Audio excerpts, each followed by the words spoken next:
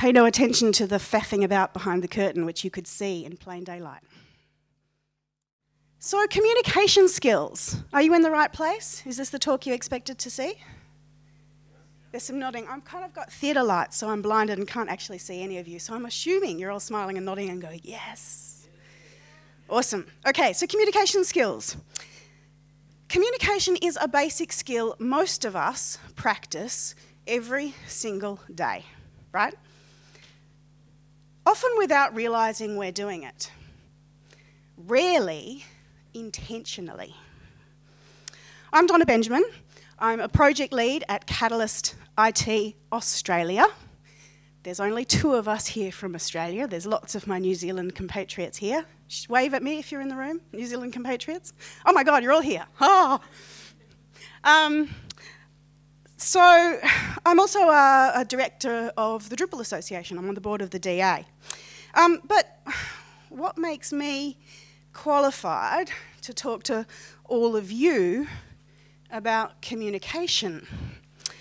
Well, I've actually got a Bachelor of Arts in Theatre and Drama and a graduate diploma in Internet and Web Technologies, and I'm a qualified trainer. And I had forgotten that all of this is actually about communication until a colleague, and I think it might have been Murray. Are you here, Murray? It's in another room. I think Murray kind of made me realise this when he commented on how effortlessly I seem to find presenting.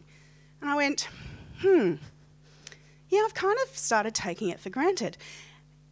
But it was that moment that made me think back that I'd actually spent some time studying this with sort of, you know, quite some intention. And what was that thing that I learnt? Stagecraft. And it is a thing that you can learn. Everything I'm doing right now is part of the art of stagecraft. Now, it's debatable as to whether or not I'm actually any good at it, but there are some tips and tricks that I just kind of take for granted that almost all of us, as generally developer, techie kind of presenters, could learn from. Really easy stuff that's not rocket science at all. Well within, you know, your ability sets. So, stagecraft. What are some of the things that we do? Like, you'll notice I'm not behind the lectern, because if I was, you wouldn't be able to see me anyway. And also, I'm generally standing in the light. I'm harder to see here, right? I can feel it on my face.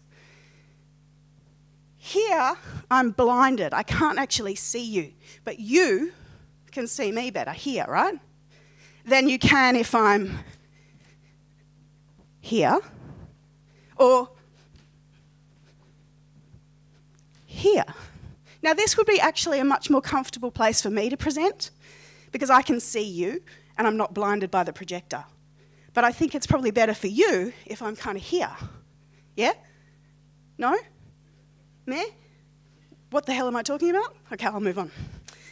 So, I take this for granted because I learnt it. And I practice it. And well, years ago I practiced it. I generally kind of just faff about now, but it is something you can learn, and it's not hard, and it doesn't require any sort of special skills, like, as you can see. But learning stagecraft really means learning a lot about yourself. Because not only is it where I'm standing on the stage, it's also how I'm using my voice, which I'll admit I'm doing really badly because I'm not breathing properly. But if I was to actually turn on my theatre voice, I wouldn't need the microphone. Can you hear me up the back? Yeah. The microphone is needed because we're doing a recording. But opera singers used to not be amplified at all. And it's all about how they use their body to project their voices.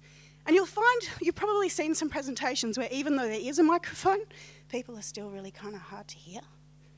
So learning to use your body as an amplifier, something you can do. It's easy. Just about breathing, control, making sure you're not all hunched over like this. Learn about yourself. But really, the most important thing is to know your audience. And how do you do that? Hands up if you've presented before. Most of you. Hands up if you've had to present somewhere and had no idea what kind of people were going to be in the room. Probably about half of you. Hands up if you've presented before and been quite surprised by the people who were in the room and not what you expected. A few of you, right? So how do you find out about your audience? Well, total thumbs up to the DrupalSouth organisers who actually shared some of their registration data with us as speakers beforehand. I think that's pretty unusual and I was pretty impressed. So trying to understand your audience and why they're there and what they're hoping to get out of your session is a really important part of making sure you communicate with them effectively. But that's about presenting. And I don't really want to talk a lot more about that. Because when we talk about communication skills, we often talk about presenting, about public speaking, or about writing, about the broadcast skills, effectively, if you like, right? What I want to spend a little bit more time thinking about is this skill. Now, we've just followed Fonda's awesome talk on introversion. Listening is actually one of the hardest skills to get right. Well, for me, anyway. For introverts, you're like, oh my God, could you just listen a bit more? Listening, though, listening with intention and being a powerful listener. Who's heard of active listening? Right? I'm kind of not that much of a fan of that term because it kind of gets parroted back as, oh, you just repeat what the person said? Nah, it's a bit more than that. So I found this slide actually this morning. 5 types of listening. Ignoring. So someone's talking at you but you're not actually listening at all. Pretend listening. That was. Selective listening, like only hearing what you want to hear. Attentive listening, and at least some of you look like you're doing that right now, so thank you very much. But then there's this one. Empathic listening, or empathetic listening. Listening from their frame of reference.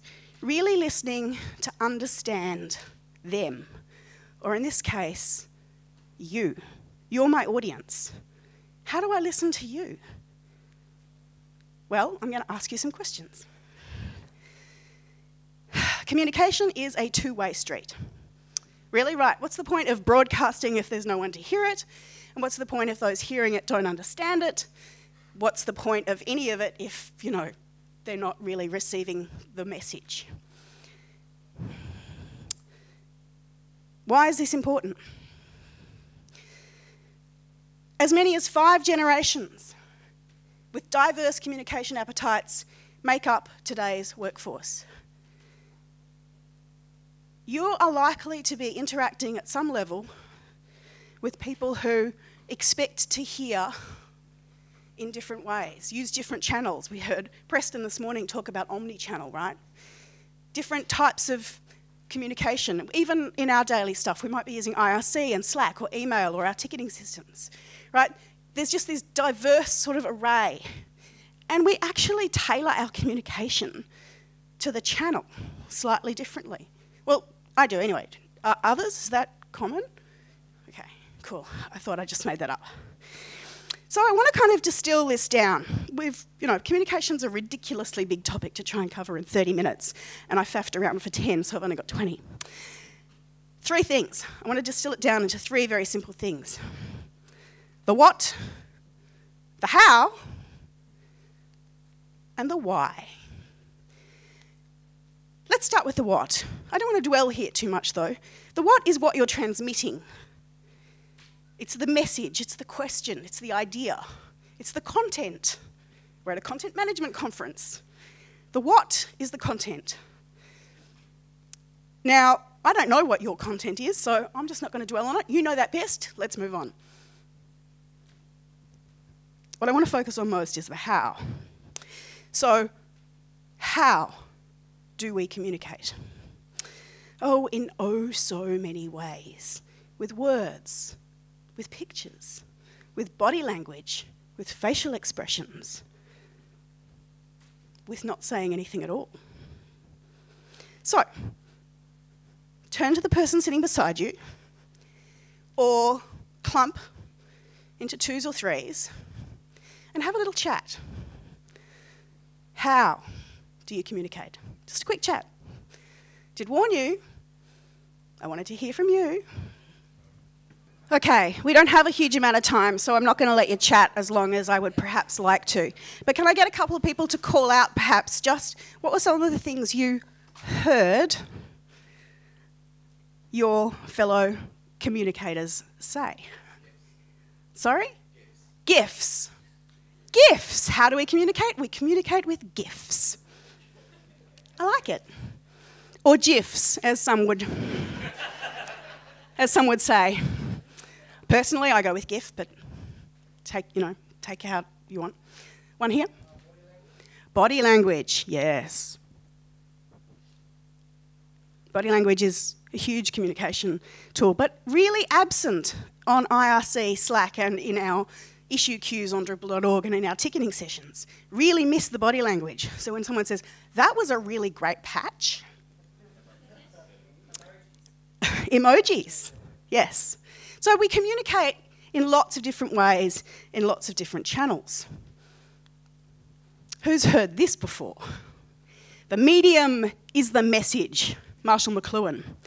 And they're really wrapped up together in the how.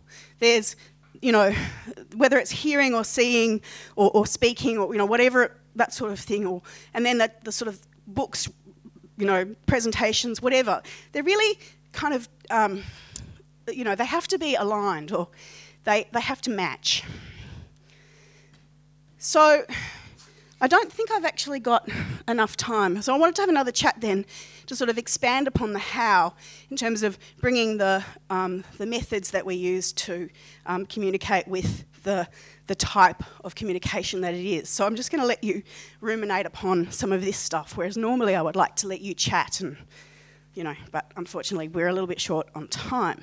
So does someone, rather than having the chat, does someone want to call out some sorts of other things around this? Sorry? Skype. Yep.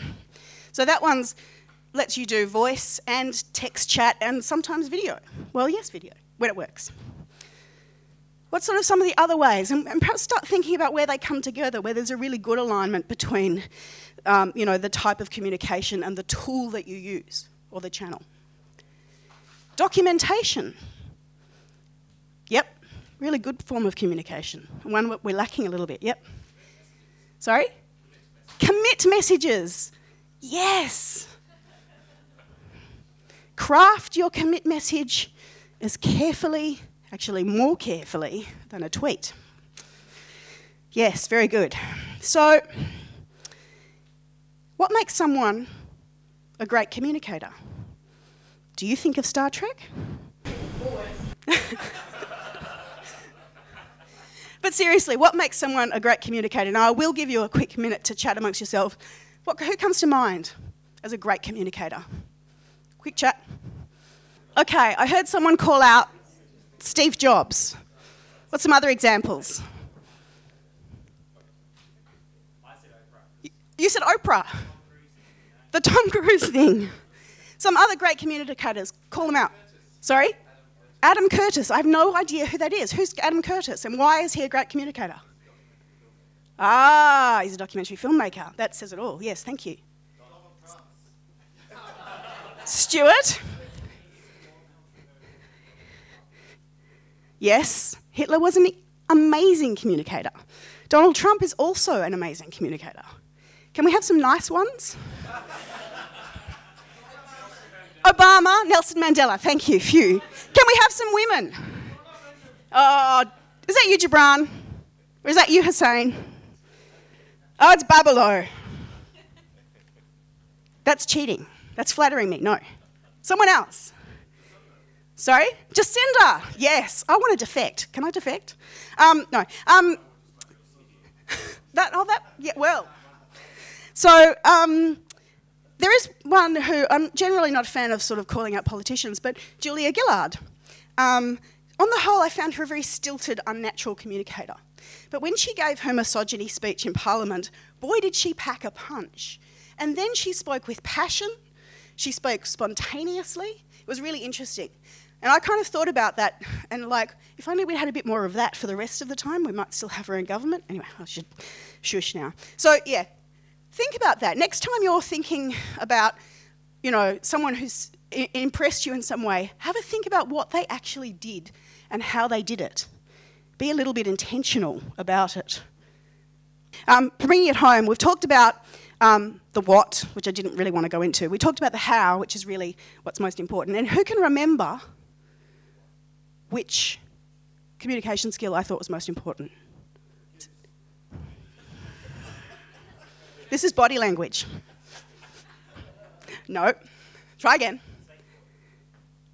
What did you say? Listening. Thank you, Stuart. So that's the how.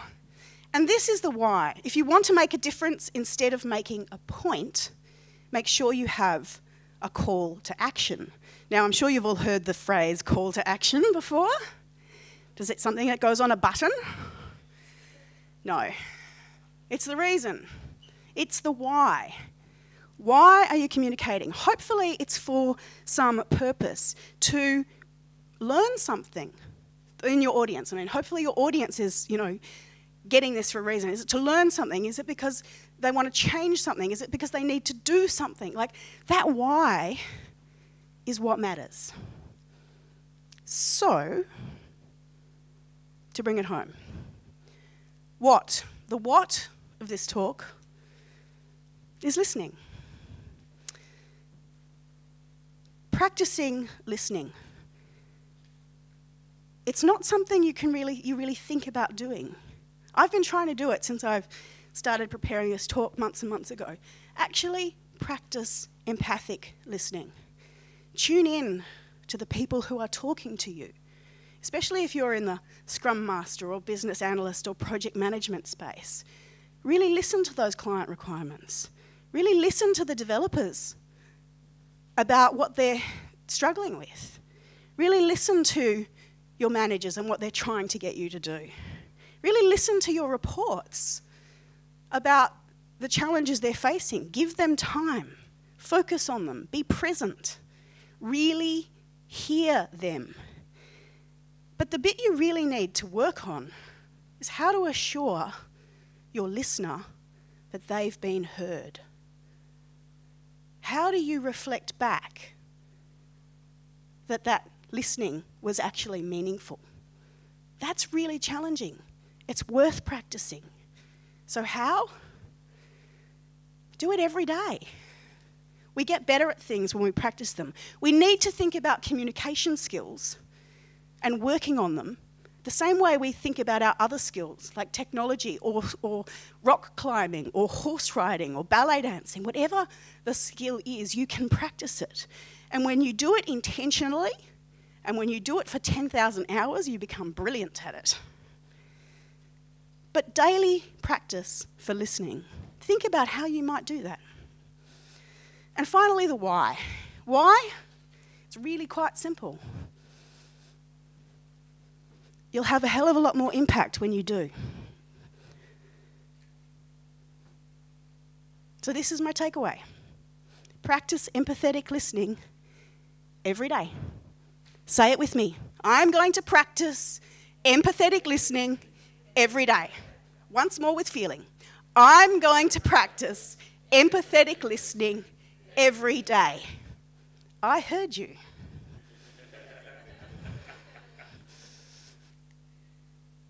Any questions? If I've got time. Do I have any time? 1 minute. All right, Stu, go. Why don't we have talks like this before the conference or at the start of the conference? Excellent question, Stuart. I think you can talk to the organisers of DrupalSouth. We'll take that as a comment. Any others? There's one right at the back. Gibran.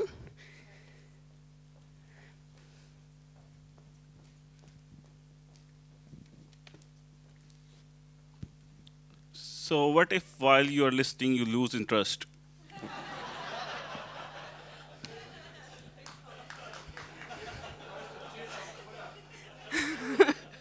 That is an excellent question. What if, when listening, you lose interest? That is an opportunity to focus in even harder.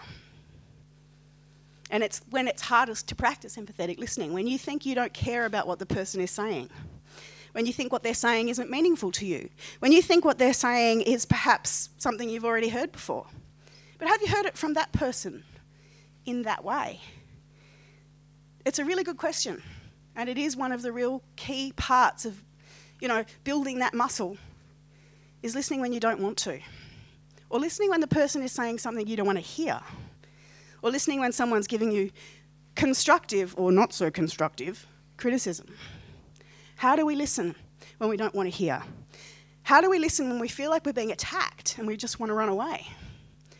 Well, if you're actually being attacked and someone is actually throwing stones at you or stabbing you or something, then definitely run away. But if someone is just saying something that's making you feel uncomfortable, see if you can hold that moment and choose to react differently. Mindfulness, presence, again, big fields where you can go and meditate and learn how to do this. But that moment is actually really crucial. Great question, Gibran, thank you. Not a Dorothy Dixer, I promise. I have another one. Yes? So communication is a basic form we deliver our message, right? But in this golden age of information, we have videos, TV, podcast. We are listening out of 24 hours, I think we are listening in 16 hours a day. Yep. Overwhelmed. Yeah. So why do I listen to other people as well, if I'm listening to that much stuff? Choosing to stop listening, to zone out the world, is just as important part of building your skill. Like, I think Fonda's talk preceding this was great, especially introverts. We do become bombarded by communication, by messages, by interactions. And sometimes you need to step out of that. But do so knowing that that's okay. Like, you don't have to submit to it all the time. But when you commit to listening, do it with purpose and intention. And when you don't want it, zone it out. Put on your noise-cancelling headphones or go somewhere where you're alone. Moderate it. Before I take your question, I'm going to...